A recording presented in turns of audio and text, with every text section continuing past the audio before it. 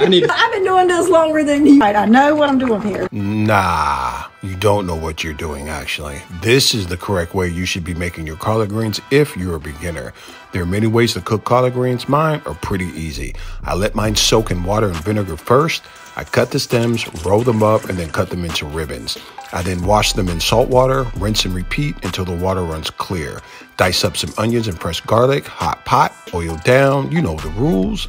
After sauteing the garlic and onion, add the vegetable stock in the low water, followed by apple cider vinegar, Creole seasoning, red pepper flakes, 1 or 2 chicken bouillon cubes, liquid smoke, and a little pepper. Cover for about an hour until they turn tender and they will melt right in your mouth. Man, Picasso. Follow me for more.